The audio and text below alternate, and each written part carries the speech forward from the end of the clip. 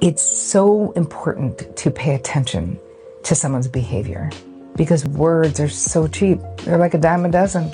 Anyone can say anything. What I want to know, and I would always say this to my clients when they're like, oh my gosh, he said we should go to the south of France and we should do this. And I'm like, that's lovely. What did he do? When he said he was going to call you on Friday, did he call? No, he didn't call. Okay, so can we write that down? Can we be aware? Did you say anything to him about not calling? No, because I don't want to seem like a nag and I don't even know him. Do you want to get to know him?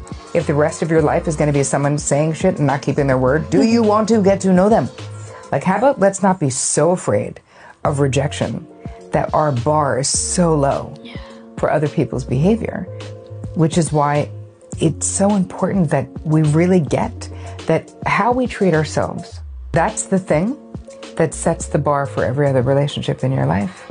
So if you're last on your own list, if you treat yourself like crap, if you talk about yourself badly, if you put up with crap behavior from other people, you will inevitably attract folks who agree with your low self-esteem.